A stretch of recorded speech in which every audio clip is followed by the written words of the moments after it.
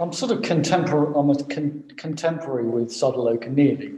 I came to Triratna Community FWBO as it was then a year later, and I think the talks on the Vimalakirti Najesha was still resonating very actively throughout the movement, and I got involved in October 1980, and I think it must have been only a few months later that I remember sitting in the lounge of Arthacarya community in Purley, listening to this man who I don't think I'd met at that time. Maybe I had met him once, but I don't remember.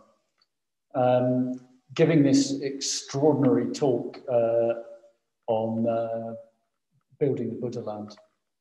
And I can even remember, I was just thinking about it earlier on, I can even remember where I was sitting in the room when I was listening to this talk. And the thoughts came into my mind, this is my teacher. I don't think I had necessarily any conception of needing a teacher, but if I did, this was my man. And when you think about how the FWBO came into existence, Triratna Community as it is now, it is miraculous.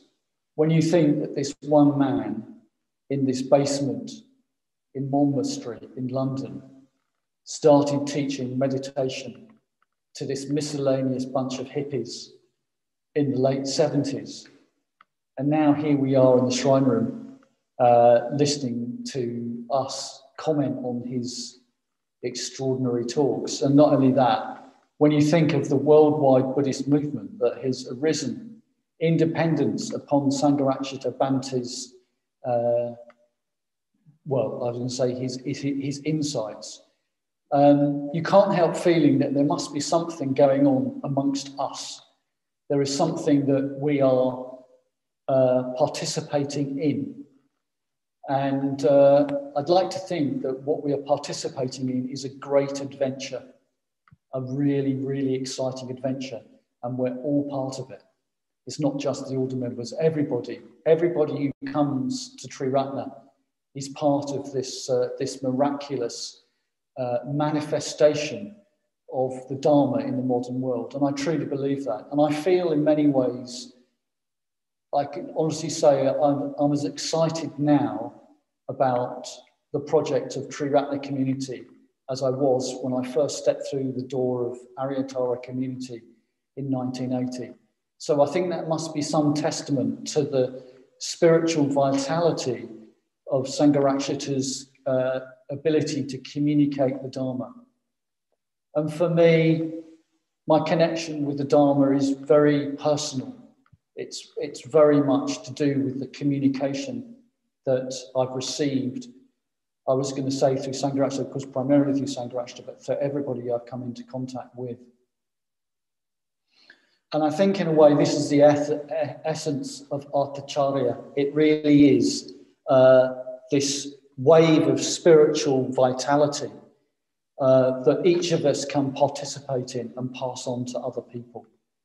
And I think all of you will feel this. All of you will have had some experience of this spiritual vitality. You wouldn't have stuck around. You wouldn't have asked to become mitras. You wouldn't have asked for ordination, or you wouldn't have become order members unless you had some direct experience of this spiritual vitality. And what I'm going to suggest to us is that our duty, our responsibility as trainee bodhisattvas, because let's face it, let's call a spade as it were. When you come to Triratna Community, when you stick around Triratna Community, you are saying that you want to participate in the bodhisattva. You want to become like a bodhisattva. Of course, Bhante says it's not that we literally become the bodhisattva, but somehow we participate in the bodhisattva. We become a hand of the bodhisattva.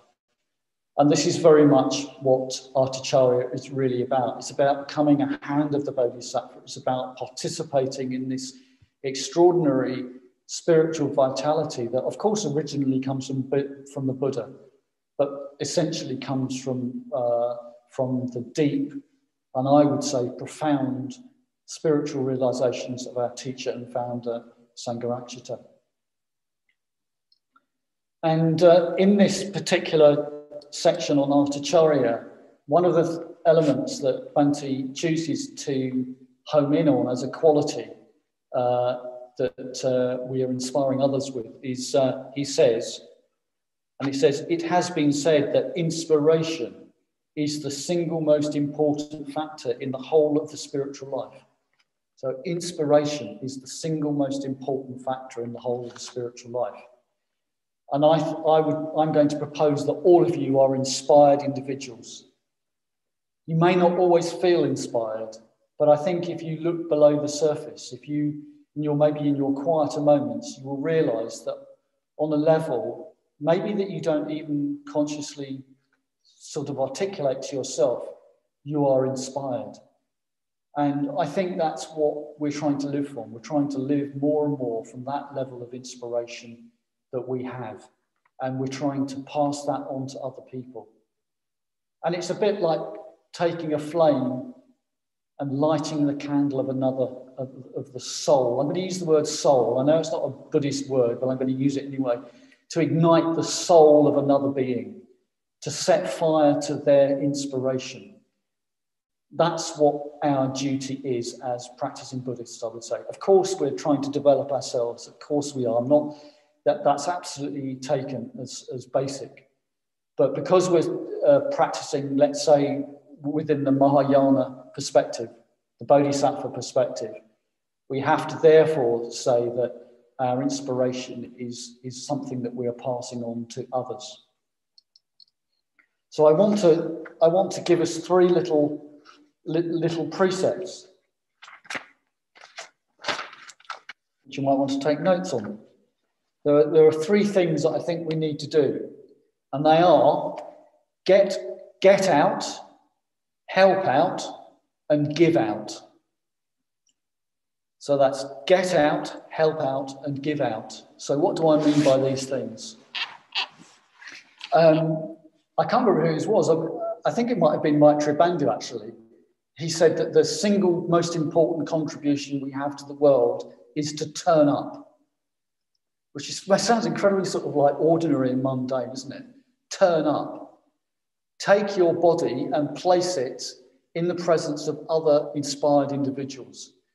You do not have to be special. You do not have to have wonderful qualities, although I'm sure you have. But the single most important thing that we can do, of course, it's a bit difficult at the moment because of COVID. But here we are, we've turned up, we've got out, is to turn up to wherever you feel the Dharma is being taught, and just to be noticed, just to be present. Don't underestimate the power of your being. Don't underestimate the power of your presence as just an ordinary, committed human being. You have something to offer the world. And I think this is absolutely essential, especially in the modern world. I think one of the biggest problems we're facing at the moment is that people don't feel they have agency. And when people don't feel they have agency, they go to reactive states of mind. They become defensive and small-minded. And I think we have to work against that. We have to feel that we are agents and that we have an effect in the world. So get out to wherever you can to be with other Sangha members when you can. Of course, at the moment, that's very difficult. And the other one is help out. Make yourself available. Put your energy towards helping create conditions in which people can participate in the Dharma. And so that might mean joining an online study group, helping out at your local centre, finding ways that you can basically help out in whatever way. I can remember there was a guy that used to come along to our centre in Croydon when I was in the Croydon Centre. And for about 5 years, he would come and stand in the bookshop. We had a bookshop there where we used to serve tea during the break. He hardly ever used to say anything. But every week he would make the tea. And we hardly knew him. He hardly ever said anything, but he made the tea. He's an order member now. I'm not going to say who it was, but he just was there all the time. So that is a contribution, just turning up, making the tea. And your inspiration, don't underestimate just what you do, what your contribution is. And the third one is maybe it's a bit provocative, and it's called give out. And of course, usually when we say give out, it means giving out is quite negative, isn't it? You know, oh, this bloke's giving out to me, you know, to me.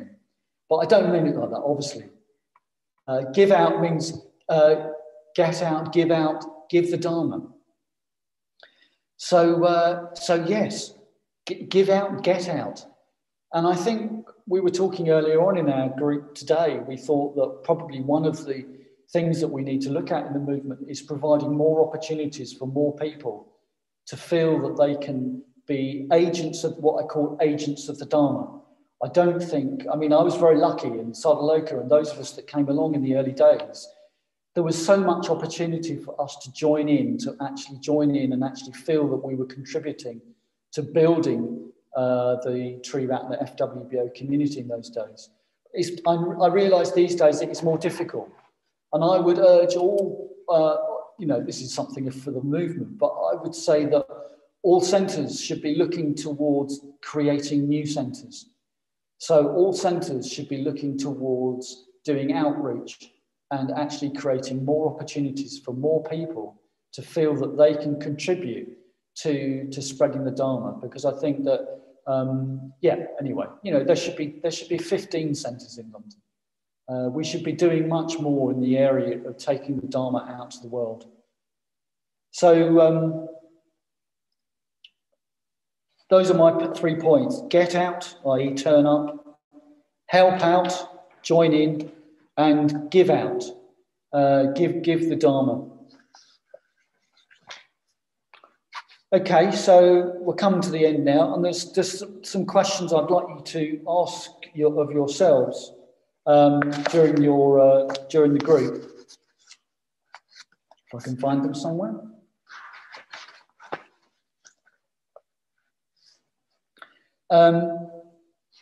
I'd like you to examine yourself, and I'd like you to ask some questions. First of all, what inspires me? I think it's really important to remind yourself what your sources of inspiration are. So that's the first question. What inspires me? And this is a slightly provocative one, but it's one that I've talked about before. It's like, what do you do with your evenings? I think that so many of us, I would say, are actually addicted to our little devices. And we fritter away so much of our lives fiddling around on our iPhones and on Netflix and goodness knows else what we do. So I would say to all of you, do another Dharma class. If you do one, do two. If you do two, do three. Do more Dharma work. Join in wherever you can. Take that evening period. And I've recently been calling it, you know, we've got the thing called the bardos, the bardo of life, the bardo of death. But I think we've got the bardo of the time after supper before bedtime. I know it's a bit of a mouthful, but you understand what I mean. It's that time where we're just inclined. I know some people don't do it. Apparently Sadhanandi doesn't do that at all. It's incredible, Sadhanandi. I don't know how you manage it, but you should tell us. You should tell us how you do that. But we do, don't we just fritter our time away? Is that a good use of a bodhisattva's time? Should we not be thinking about joining in with some Dharma work? So we can all do that. So I'd like you to think about your evenings. I'd like you to do a little critique of your own time in your evenings. And the last thing I would say is, do you value yourself? Do you value your contribution? Because I mean, my own experience is that unless you've got someone who kindly tells you how much you mean, it's very easy just to overlook your own good qualities. So I'd like you to do a bit of a stock take, and I'd like you to think of yourself as a bodhisattva and congratulate yourself for your positive qualities and realise that this is what you're depriving the rest of the universe of. If you don't go and do Dharma work, we're going to be deprived of those qualities that you have. So please, let's have more of your bodhisattva qualities and be inspired. So these are the points I'd like to make on this current talk, Arthacarya. Thank you.